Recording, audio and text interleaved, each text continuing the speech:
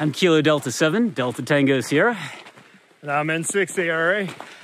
And I don't know what we're doing today. I forgot the name of the summit already. Do you know where we're going? No. I probably should. I know where we're going. I don't know what it's called. Yeah, so goals for 2024. Oh my gosh. At the very least, I think I'd like to get at least 3/4 of the way to go. And then probably do a first-time activation. That I have not yet done. It's been 3 years that I've been doing SOTA, and it's been a goal for a while. And then maybe goal 3 is activate on a new band I've never activated on. That'd be really cool. Maybe something microwave, we'll see.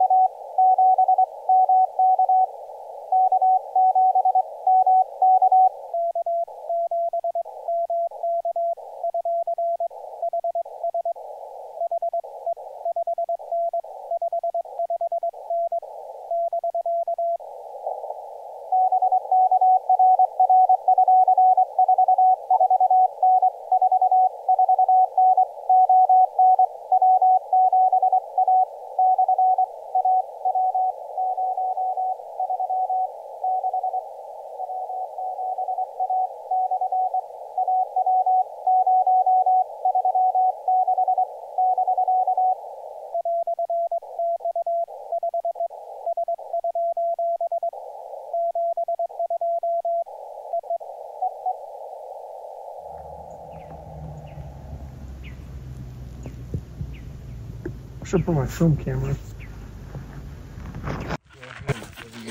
Are you a good dog? Yes, you're a good dog. You're a very good dog. Good dog.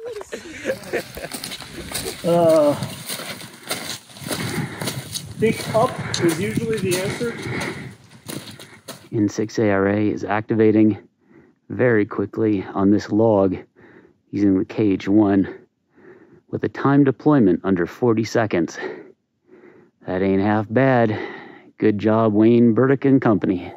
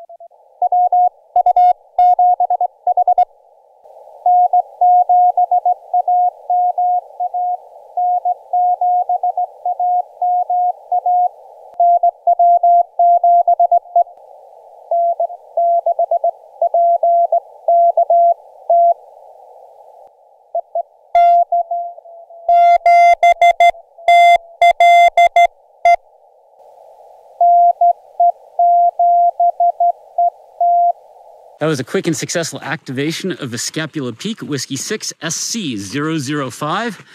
And I left Ara up on the peak. He's gonna call me once I'm out of the activation zone to get the complete. But yeah, great down the mountains. Looking forward to the next one already. Thanks for the chasers. Love y'all.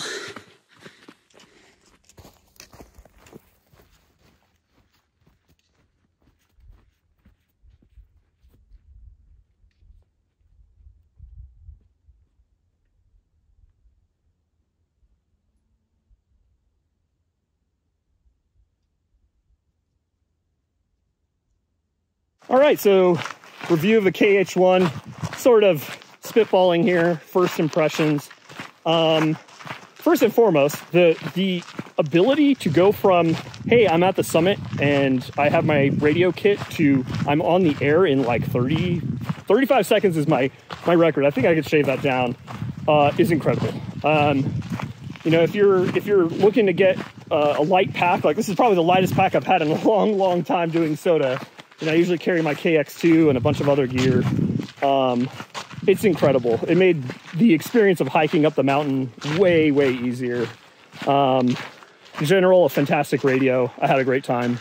Worked Japan with it, so clearly that counter, what is it called? Compromised antenna is not that compromised. But yeah, it was a good day, man. Two summits with that radio. I'm loving it. Do not regret buying it.